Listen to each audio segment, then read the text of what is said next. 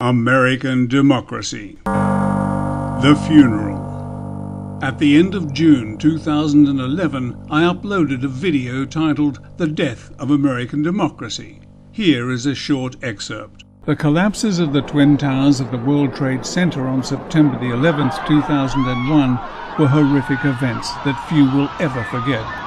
The lives of almost 3,000 people, including their would-be rescuers, crushed out in front of our eyes.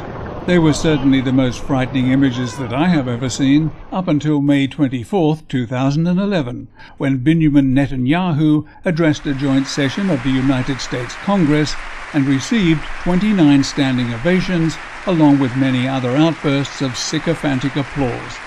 It was the final nail in a coffin, the construction of which began long ago, and in it all remaining vestiges of democracy were joyfully laid to rest by those sworn to protect it, as it became clear that the United States was now controlled by enemies inside its gates. Ruthless enemies who brooked no deviation from the policies they dream up, and few members of the United States House of Representatives or the Senate are prepared to commit political suicide by standing up to them. Instead, as we can see, they are all standing up to applaud them. The spokesperson for these enemies of the people was the Prime Minister of a foreign power, Israel. A strange choice at first glance, but really a clever surrogate, because the United States Congress could hardly be seen voting against the best interests of its own citizens, but it could be seen voting for the interests of Israel. And once again the interests of Israel took pride of place at the Democratic Convention being held in North Carolina, when the mayor of Los Angeles decided to take it upon his ears alone to judge whether or not the delegates agreed with instating or reinstating a contentious piece of party policy which accepted Jerusalem as being the capital of Israel. Never mind the repercussions that such a decision would have on a new administration's foreign policy, the further sidelining of the interests of the Palestinian people and those in the region who detest Israel's overbearing attitude towards them. Oh no, what Israel demanded of the Democrats, and what a laugh that name is, Israel got. Here's how. This guy decided to do a quick aye/no vote based on the sound that the delegates made, and this is the waveform of that sound. All those delegates in favor say aye. All those delegates opposed say no. In the opinion he was going to give it to the ayes right there and then, but changed his mind. Here's his second try. In favor say aye.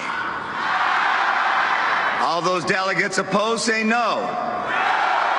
The no's certainly looked a bit louder to me, and probably sounded so to the Honourable Mr. Mayor, so he asked them to have yet another go. All those delegates in favor say aye. All those delegates opposed say no. In the opinion of the chair, 2/3 have voted in the affirmative. The motion is adopted, and the platform has been amended as shown on the screen. This was an utter disgrace. I've seen and heard this man described as a prostitute, but that is too insulting. Insulting to prostitutes, that is, for prostitutes only put themselves at risk. People like this man and those who stand behind him and condone such base actions damage the very fabric of the society they use to further their own corrupt agendas. They are as disgusting as those who stood and cheered the Israeli Prime Minister when he addressed a joint session of Congress, as already seen at the beginning of this video. There is little else to be said, so here is the ending of that video, which should be a wake-up call to those who have the ears to listen and the guts to do something about it.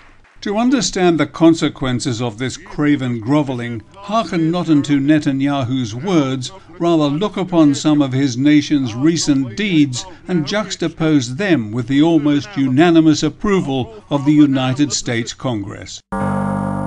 Zaytun, flattened by Israeli bulldozers, but in this house they'd herded 100 members of the Samuni clan, and then they shelled it, killing 49 of them.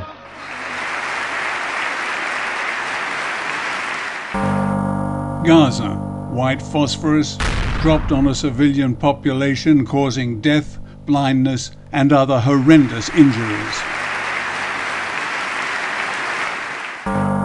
May 2010, murder in the Mediterranean.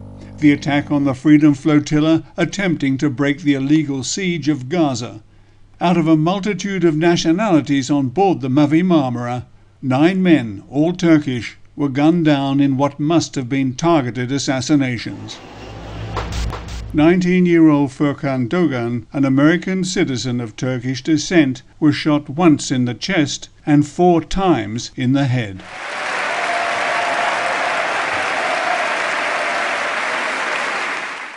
It really doesn't matter who wins the upcoming presidential election. Either way, the American people and the rest of the world will lose.